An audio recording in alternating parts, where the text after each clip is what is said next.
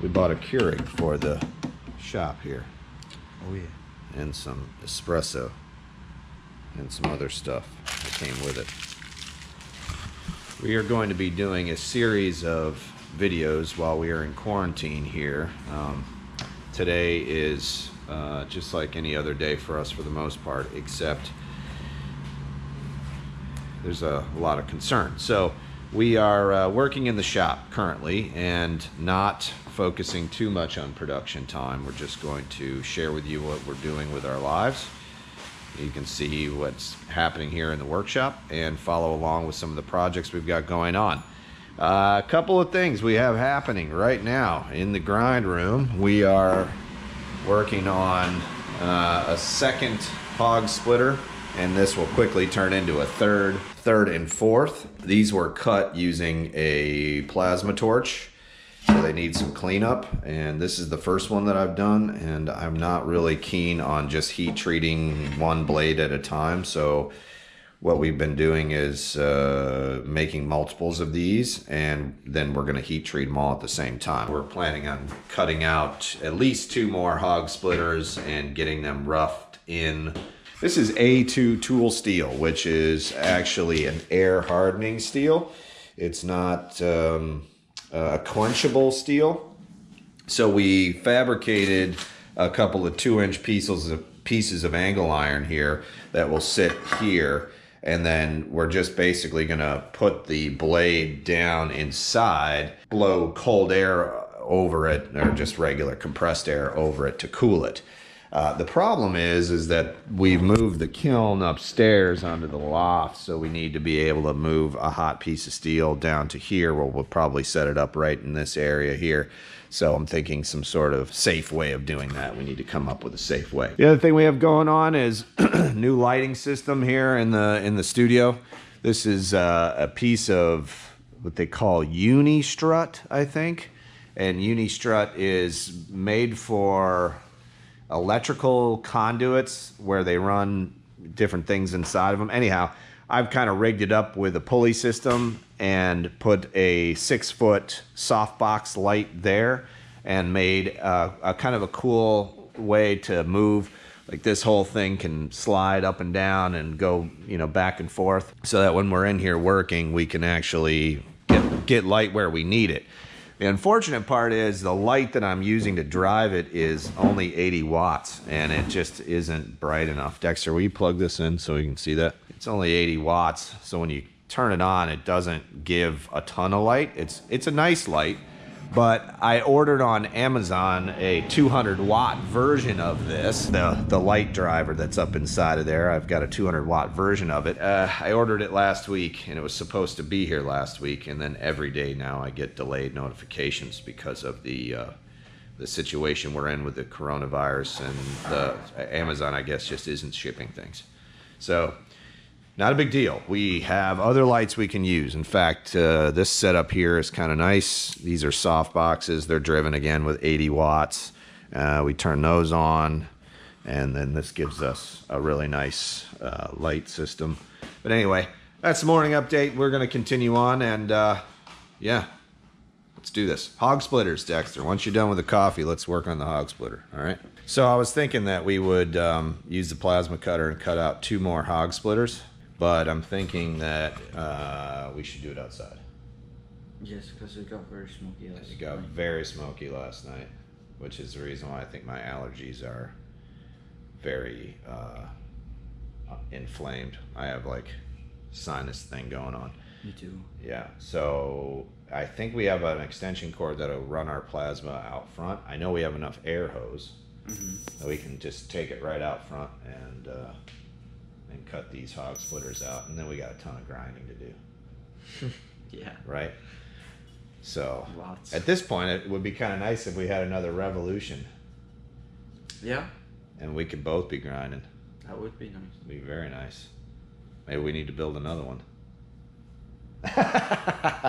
Another one? I don't think you need another one. Yeah, we actually built one for a friend that's got a motor mount for a motor that would sit flat on the back, and this will be shipping out to him very soon. And man, this is probably my best work so far, actually, which I think is... It's a lot nicer than yours. It is a lot nicer than mine. You know, the second or third one you build is always better than the first one, but it is beautiful. Turned out really nice, and I am really super stoked about sending this out to him. He's gonna love having this. And I did a couple of cool things with the hardware on this one. This is all the 3/8" knobs, but I went to McMaster Car and I got the right size shaft studs on these knobs, so that you don't have a ton of extra like on these over here. They're really super long, and I need to swap these out. But yeah, it's nice and clean. The wheels are from TR Maker in Turkey. The tracking wheel here is from Origin Blade, and I'll put a link to the one I bought from them on eBay. I was actually thinking about building my own version of this, and during the process of kind of digging into this thing, I realized that my way of doing it with the single hull here for the tracking mechanism is not superior, especially in this particular case when I'm sending this out and I don't have access to the motor, so I can't really tune this. Meaning I can't really figure out the way that this sits perfectly on this arm. So, you know, Origin, in their wisdom, has put the slots down inside here that allow you to have 2 bolts, and you can move this back and forth, which allows for a lot more adjustability than just a single hole. So I definitely think that this is superior. I would like to try my hand at actually making my own. Something that is similar to this, but I would then just need to buy the aluminum tracking wheel and not the whole assembly, which can get really expensive. Although I think it's like $60 or something I pay for these, which seems super reasonable enough, I think, with the aluminum wheel and all the hardware. So yeah. But yeah, this one turned out really nice. I'm really excited to send it out. And right now, we would send it today, but we're working on, we've got all the pieces cut for the work rest. So we need to get that finished, and then it'll be boxed up and shipped out. So yeah. All right, so grab that A2 tool steel and bring it out here. We're gonna set it up to do the tracing for the plasma. This is my little storage area here for my... So the way we designed this hog splitter is for this piece of steel that we got a bunch of these. 2 of these will fit on it. There it is. Perfecto. So this we got super cheap. We get 10 pieces of this shipped to us for $100.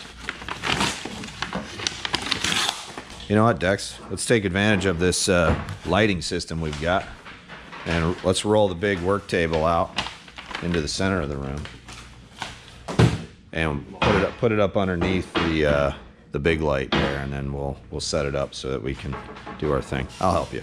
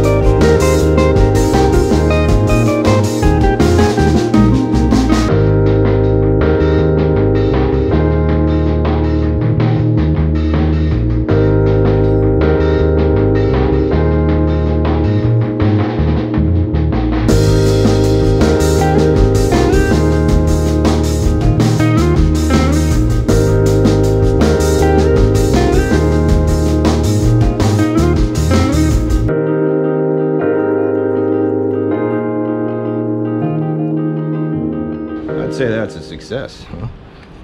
We got 2 cut out in just a couple of minutes, and now we're just gonna knock the slag and stuff off of them. But yeah, turned out pretty good. I feel a little bit safer about doing it out here too, and there's definitely not as much smoke and dust.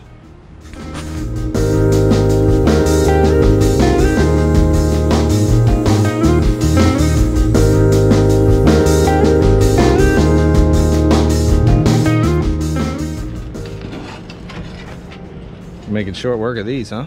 Mm-hmm. So would you rather be in school right now or doing this? No. Is that even a question? I know. I gotta ask though. Yeah, these are looking nice.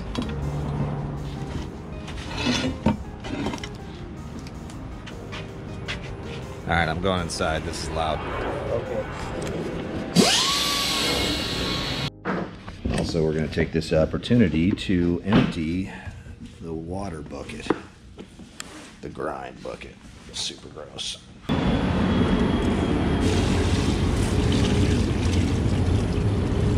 water's not too dirty.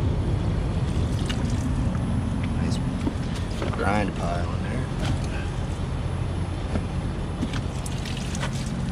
Oh.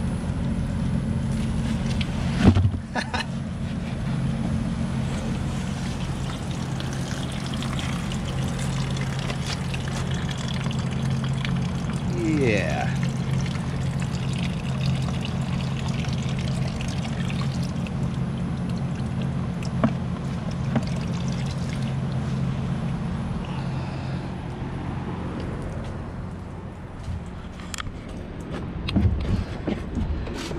Has anybody ever made a knife out of this?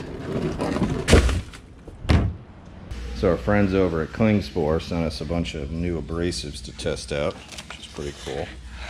And this is, what'd you say this was, Dex? 36. 36? No, that's not 36. That's 100, I think. This is 36. That's a 36? And then this is 60, 100. Those are the surface conditioning belts. Yeah. Scotch Brites. And then this is 100. 220 actually. Look at the color of this thing. She's a beaut. Beautiful. Oh yeah.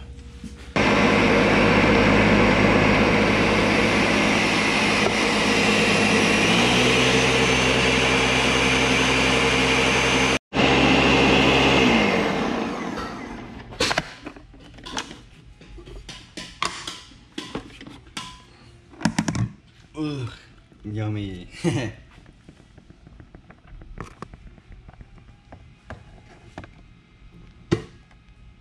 Ready?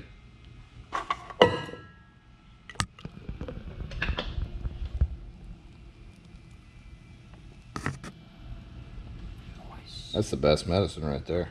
Yeah, man. We're not getting coronavirus now. Cheers. To coronavirus. Oh, stop it.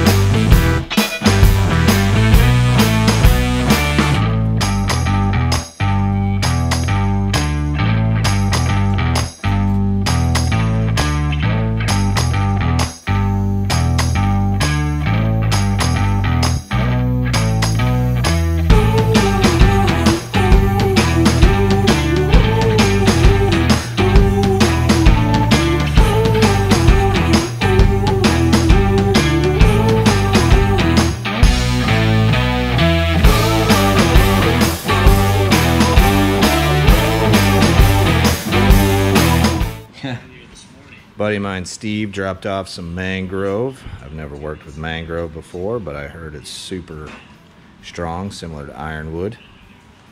And they're long enough, at least 2 sets here, for handle on the hog splitter. It's nice. What are you looking at? Watching Alex from Outdoor 65. Alex. Messages won't really respond to. He's got his Q&A going. Cool. You want to get the at least bevels put on a couple of these? Yeah. We probably won't heat treat today, but Yeah, it's pretty late. yeah.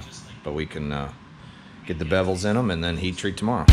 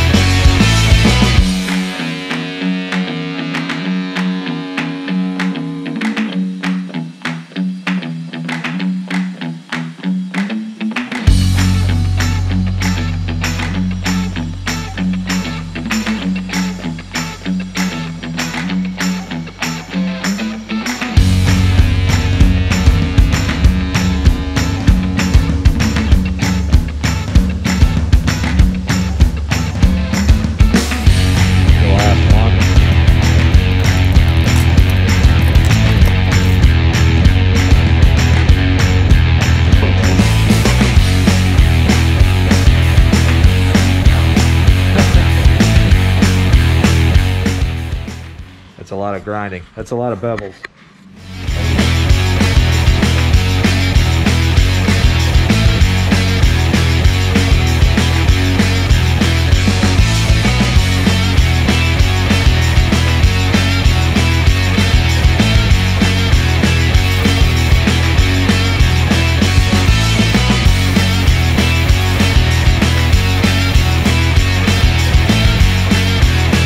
You ready to call it a day or what?